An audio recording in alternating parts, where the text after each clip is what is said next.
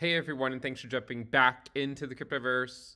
Today, we're going to talk about Bitcoin, and we're going to be discussing the market value to realized value Z-Score. If you guys like the content, make sure you subscribe to the channel, give the video a thumbs up, and check out the sale on Into the Cryptoverse Premium at intothecryptoverse.com. Now, the market value to realized value Z-Score, or MVRV Z-Score for short, is of course an on-chain metric. And as I've mentioned many times before, when we talk about on-chain metrics, we first have to put on our on-chain analysis hat, but we also have to remember that on-chain data could, in fact, be manipulated, and so you need to keep that in mind when you ultimately look at this data. With that said, the MVRV Z-Score does have a fairly decent track record of identifying accumulation zones for Bitcoin, and one of the things you'll notice is that, and by the way, if you're not familiar with what the MVRV Z-Score is, it's just simply defined as the market cap minus the realized cap divided by the standard deviation of the market cap. So the point is, once it goes below, say, 0, you could argue that, in fact, it is being reset.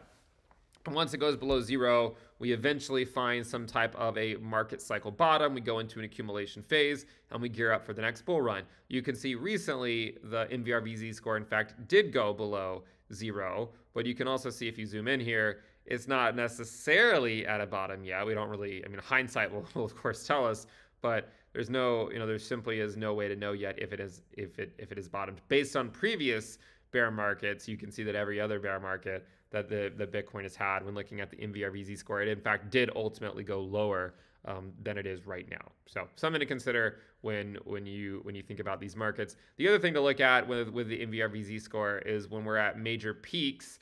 As long as, when we're up at these levels, it generally is a decent time to take profits on Bitcoin. And this is one of the reasons why back in early 2021, I was quite bearish and thinking that we needed to have some type of a summer lull. Not only because I thought we were ahead of schedule, but also just simply because so many indicators were sort of flashing red, like this is the top, or at least a local top, and it ended up being a local top before we got another top in November. So just something to consider as you continue to navigate the Cryptoverse. You can sort of see that it at least appears that the MVRV Z-Score is settling in to where it will enter into a new accumulation phase to support a new bull market.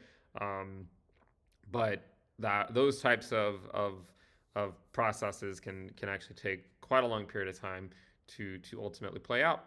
If you guys like the content, make sure you subscribe to the channel, give the video a thumbs up. Remember, we have these charts as well as a lot of other charts at intothecryptoverse.com. Thank you for tuning in. Subscribe, give the video a thumbs up. I'll see you next time. Bye.